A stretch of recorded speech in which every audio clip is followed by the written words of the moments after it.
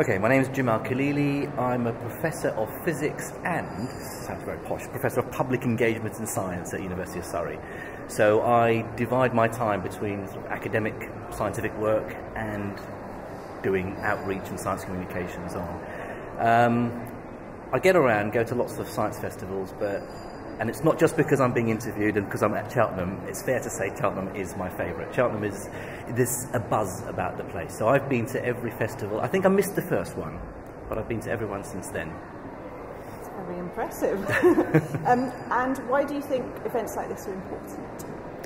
Well, science communication, I think the UK leads the world in science communication. That's without any doubt. And there seem to be more and more science festivals popping up all the time. So every city seems to have its own science festival, which is fantastic.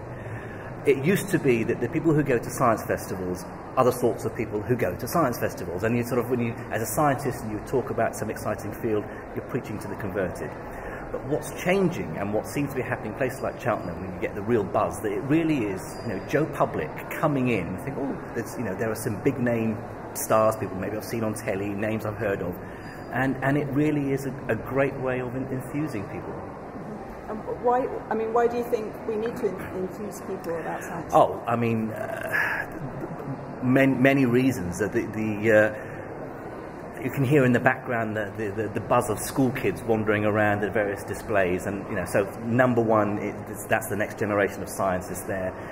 Most people I talk to who are not scientists say, wow, I was turned off science at school. If only my teacher had told me about some of this interesting stuff, I'd have probably stuck with it. So keeping kids interested and engaged in science is vital. We need the scientists, we need the engineers of the future. But just more generally, the public need to be better informed about scientific issues. I don't mean they need to know about the Higgs boson, or they need to know about where black holes have been discovered. They just need to be informed enough. We live in a technological and scientific age, and they need to know enough to understand how science works. Whether is climate change really happening? Is nuclear power a good thing or bad thing? Is GM good or bad?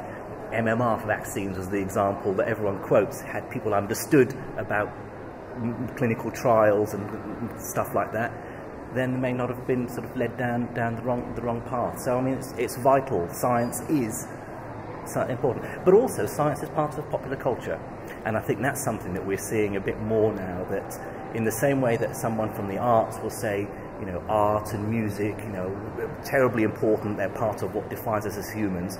Well, so is science. Knowing our place in the universe is vital, and it's part of what defines us as an enlightened society.